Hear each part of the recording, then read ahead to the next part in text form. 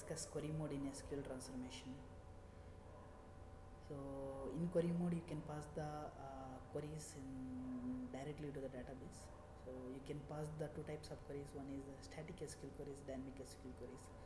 So static SQL queries, it won't change the SQL statement because it will prepare the SQL statement at once and run the query. It will execute that query for all input rows.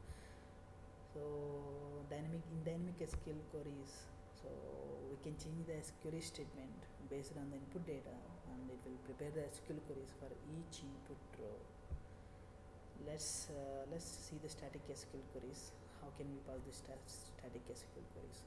Consider the below scenario. So I have the target table employees and having all the employee information, and found that we have employee IDs having errors. So we need to delete those employee IDs from the table. So basically my previous job is identifying the exception records. So and it's populating to the flat file. Those exception records will be there in flat file. So we have to take that exception record and we have to delete those exception IDs in all the corresponding tables. So this is the target table. TGT ADM employees having the 16 records, and this is the exception table. This having 4 records. Flat file. This is flat file 4 records. So I want to take this as flat file as a source, and I want to delete these IDs from this table.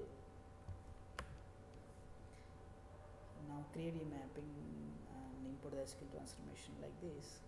Query mode, static connection, and press and OK. And in SQL ports, create manually. You can create the manual port in SQL transformation. So create employee ID and specify the native type of this as number because it's a SQL transformation understandable format. We should specify this number. So and click on this query tab. So it will appear as a query tab, and write the query as delete from Mongo TGT ADM employees where employee ID is equal to parameter. This we want to click on, double click, means it's a parameter binding variable. It will take all the input data from the source. Now connect the SQ from the SQL transformation employee ID here to here, and connect the SQL error default port from SQL transformation to the target to identifying the errors. Here is the mapping look like. In session properties, please mention the source file name and relation wise. In SQL transformation, specify the relation name and run the job. It succeeded. So when you select the data, those 4 records got deleted. Same way you can write update statement, SQL select statement as well in SQL transformation. Now let's go to the Informatica. So this is the mapping query mode. Now so here my exception data, you can see my exception data here. See if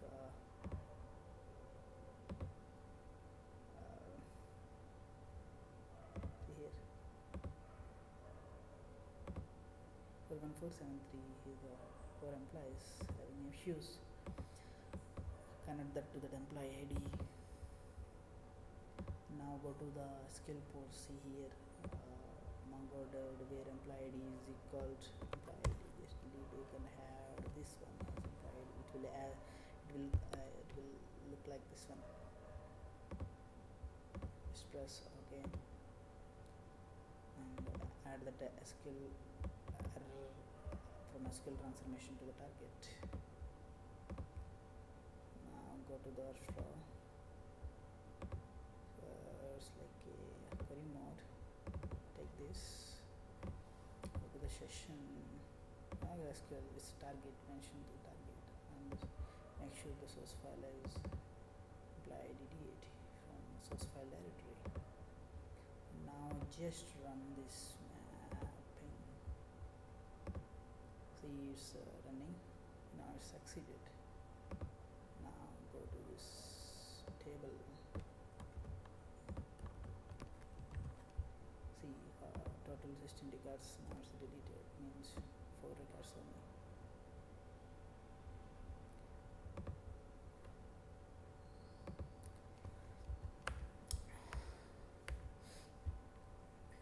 So how will now we can pass the dynamic SQL queries as well. So consider the below scenario. I have the three tables. So having two employee IDs each. So I want to delete one employee from all the three tables. So we can pass the dynamic queries as full and partial as well. Let's see how can we pass this full queries. So we can pass the SQL queries to the SQL transformation.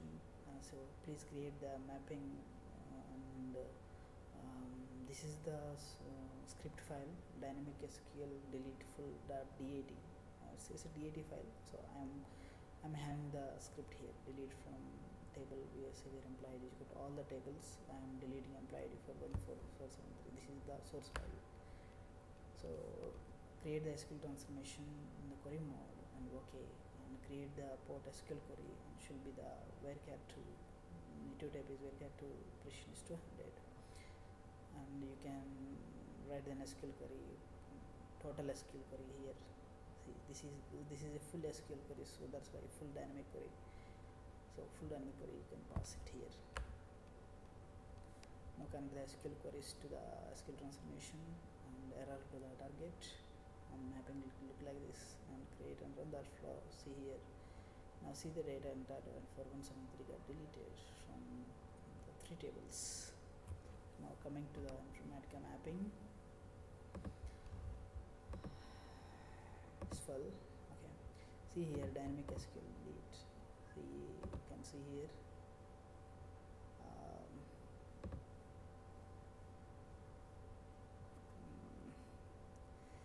It's full, right? See here, delete from employee ID for 143 to the source to the this one, and SQL query. See here, SQL post. See the query, SQL query. It's a string substitution.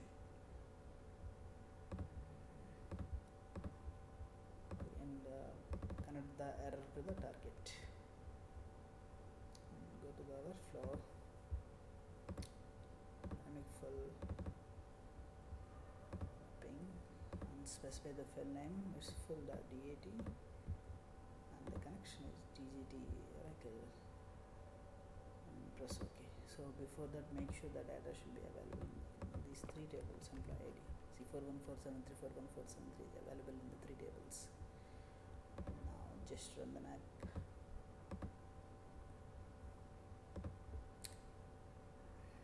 See, it's succeeded. Now see the data.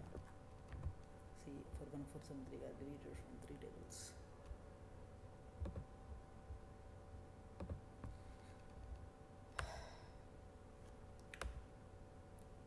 Now we can see how can we pass the partial dynamic query.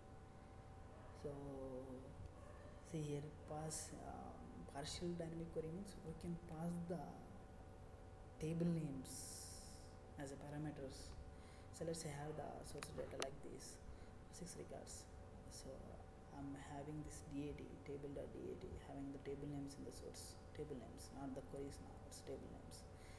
Now go to this SQL transformation, just add this delete from SQL query, this one, add this SQL where employee ID for 14473, simple. So now just run the flow. Now it's got succeeded. Now see the data employee got deleted. Now go to the Informatica partial. Now here I am passing table names as a parameter. Simply save it.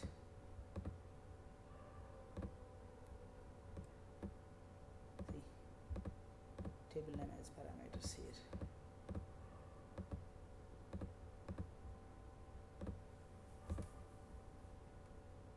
So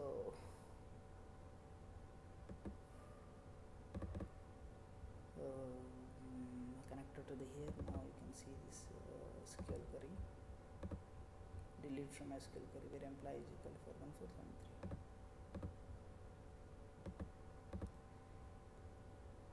And go to the flow.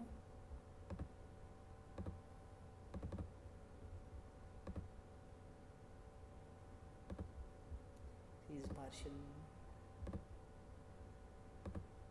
on this tg2 oracle. I'll make sure that I should be reverted back. Let's execute the script. So done. Now see here, 4173 is back. Now just run that workflow.